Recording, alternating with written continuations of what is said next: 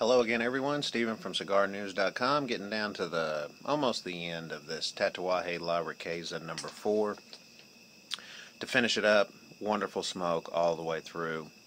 Some of that leather has kind of subsided a little bit, getting a little bit of a wood flavor coming through now. Not bad. Still got a little bit of that buttery creaminess coming through. One thing I always look for in a cigar is I really like a cigar that has a lot of smoke output. I want to show you guys how much smoke this thing has.